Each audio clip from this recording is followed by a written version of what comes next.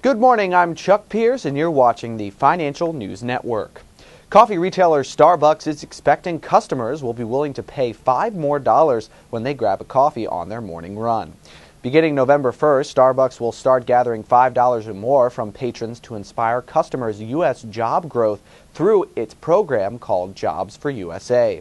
The coffee chain teamed up with nonprofit company Opportunity Finance Network that works with an estimated 200 community development financial institutions to supply private loans to small businesses and community groups.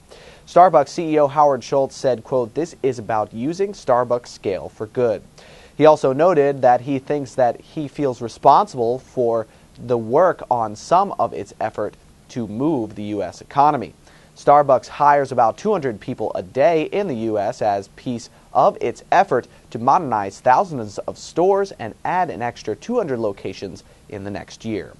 Starbucks has a potential upside of 21.9% based on a current price of $37.29 and an average consensus analyst price target of $45.47.